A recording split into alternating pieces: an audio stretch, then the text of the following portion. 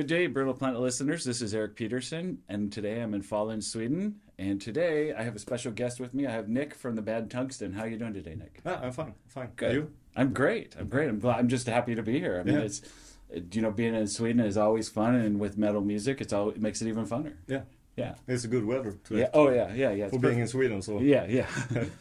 For Americans who don't know, it's about 70 degrees and gets down into the low 50s at night, so it's perfect. It's perfect. So yeah, might get a little rain this afternoon, but it will still be nice weather. So so Tungsten, how long have you guys been around as a band? As a band, it's from we started in 2016. Okay. But we was called another name at that point. Okay. So we released an album under the name Stroker. Okay. We released it ourselves, so then when we was going to do the second album, we got a record deal. And we talked to the guys and decided to do it as a whole new band with a new name and a new start fresh, so to speak. So Tungsten has been around since 2019. Okay. Yeah. All right. And then tell me about the band members, because I know it's pretty unique that you guys have some unique combinations in your band, right? Yeah, family. Yeah, it's a family band, right? Yeah, and with Mike, our good friend from Helsingborg. So. Yeah. So it's you play guitar. Yeah. And your brother, what's Karl. Yeah, he plays bass. Yeah.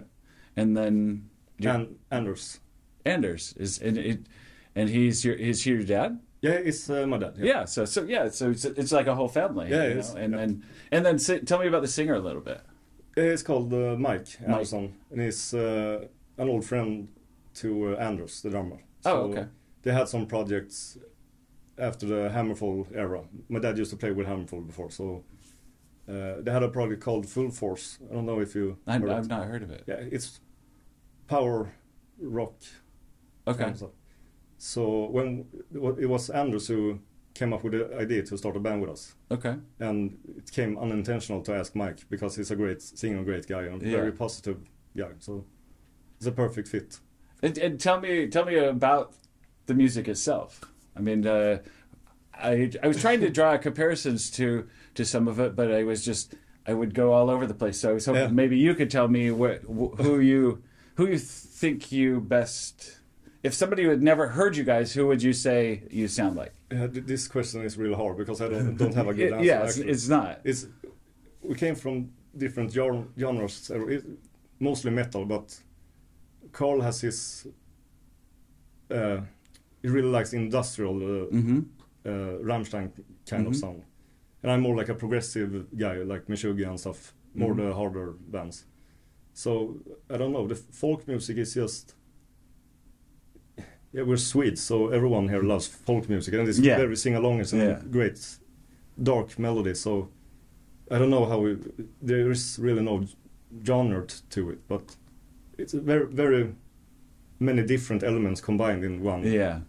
Soup, so to speak. For me, when I started listening to the latest album, I kind of got, there was some of the vibe. It was almost like a twisted carnival circus music, some of it, it had some of that element in it. It wasn't the overriding drive of the music, but you could hear some of that, like almost not like a pipe organ, but just some kind of twisted like sound into it that really. But then the industrial very much came out in it, and then the power metal came out too. So it's a lot of different things combined into one. Yeah. I think it's people commonly say that we are power metal, but I don't think that's true. It's probably the least. Yeah, no, I agree. Power metal in music, actually. Yeah. So I don't know. It's industrial folk music. Yeah. Maybe. Yeah. With some power metal singing elements. Yeah. Or something. Yeah. That's a very boring title to have. So we are saying melodic metal ourselves. Yeah. Yeah. I mean, that's just the general tagline that you use. Yeah. It's much easier to say that. Yeah, and you do have a very unique sound, which makes it very. I like it because it's not something you hear all the time. Yeah, thanks. You know what I mean? It's you can't say, oh, it's the power metal, because it's not really.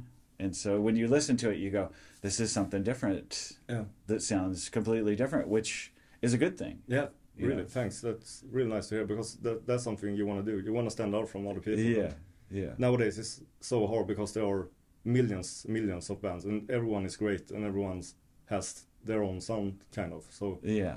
it's really hard to do something new. Mm-hmm. It is. And if you manage to do it in a little bit, it's just great. Yeah, yeah. So when you after you guys got all together, did you when you guys started making your music, did you not have your sound defined, but you just kind of just started experimenting with each other, playing riffs to each other, playing drums to each other? It was actually Karl who did the first song. Oh, okay. And it was, as I said earlier, it was Anders' idea to make the band. So he gave us the job to do some songs, and we see what happens. And we didn't have any idea at all what's going to sound like. We just we want something that's kind of straightforward and easy to listen to festivals and stuff. Yeah. Because if it's too much double kick drums and too fast, it's on festivals, it's just a big yeah, it just all mashes together. Yeah, exactly. It sounds like a big blob. Yeah, so kind of AC/DC and Rammstein was the first. Oh, okay. Very straightforward, easy to listen to. And that's actually a good combination to just kind of describe it, actually. An AC/DC with some Rammstein. Yeah. Rammstein is actually kind of AC/DC, but heavier, I think. Yeah, so. yeah, definitely. Yeah. And then I wanted to ask you personally, growing up in Sweden, who did you look to for your influences growing up playing guitar? Personally, I don't have anyone like that. Really? Actually, yeah. Maybe mostly Fredrik Torendal from Meshuggah. Oh, okay. But that's not included in our music. Yeah. Not at all, actually. But I think the first guy who really got me into playing guitar was Oscar Donniak from Handful. Okay. Because we were out on tour with Anders when we were kids, so that's how we started. I really wanted to do the thing Oscar does, and it looked really cool. So that's kind of the first influences. Oh, nice. Actually, nice. And then so you got your album out. It came out June, right? The last album. Yeah. Yeah, it was in June 17. Yeah. And are you're going to do some touring with it? You're doing some festivals for the summer, correct? Yeah, we do. We have like 6 festivals now. So okay. Yeah, no tour is planned right now, but hopefully next autumn will be something. Oh, but nice. It's just on the planning table still. So. Yeah. Yeah, I'm really glad that we did get this many shows since the pandemic stuff. So yeah. You really have to be in a long line now to get into this kind of things. You do. So I'm really happy that we got this. Yeah, and you got to play at Skogsröjet. Yeah. Which was good. I think you filled in for somebody, right? Yeah, got sick or something. Yeah, and so that was great. You got to come down there. So for me, it's great because I got to see you there, and now I get to see you here. Yeah, that was really hectic. We got the show like 2 days before the festival. Oh, you did? Yeah. So we have planned all the rehearsals and traveling and stuff for this festival. Was supposed to be the first one. Oh, okay. So it was pretty hectic there, but. Yeah, it was really fun that they asked us. So yeah, we're super glad that we did that. And then what's their next one after this one? Next one is on Saturday in Skellefteå. Oh, okay. That's the one that's down south? No, it's up north. Oh, it's up north even. Yeah. Oh. So it's like 8-hour drive or something from here, I think. Oh, really? Yeah. Wow. So there's a festival that's even north of here. This is Sabaton Sweden still. Oh, okay. Actually. All right. Well, it's a weird festival. It's going to be fun because it's not a metal festival at all. It's a pop festival. Oh, it is? Yeah, so it's very many big pop names in Sweden. Oh, wow. So it's pretty strange, but it's going to be fun. So for this festival being a metal festival, and that one being a pop festival, do you think you'll alter your set list at all for the festivals for different sounding songs? We have spoken about it, but I don't think we're going to do it, actually. Okay. Because many of our songs is kind of poppy. The choruses and stuff is... Yeah, catchy. Huh. So I think it will fit. And if they don't like it, they can go and watch some pop stuff instead. Yeah. Yeah. Well, it's a good place for you to expand your audience. Yeah. Because there's a really good chance people will go see you and like, because you have a great beat, a great catchy beat and stuff like that. I think people will love it. I think they will, actually. So.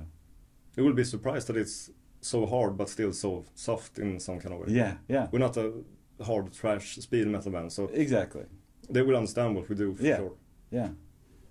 Well, I appreciate your time, and I want to encourage everybody to go pick up your latest album. Remind me of the name of the newest Bliss. Bliss, that's right. And it came out, and it's out already, and you could pick up your last 2 albums, too. Yeah, they're still available. So. Yeah. So I appreciate your time, and I look forward to seeing you this afternoon. Yeah, thank you. Yeah, thank you for having me. Yeah.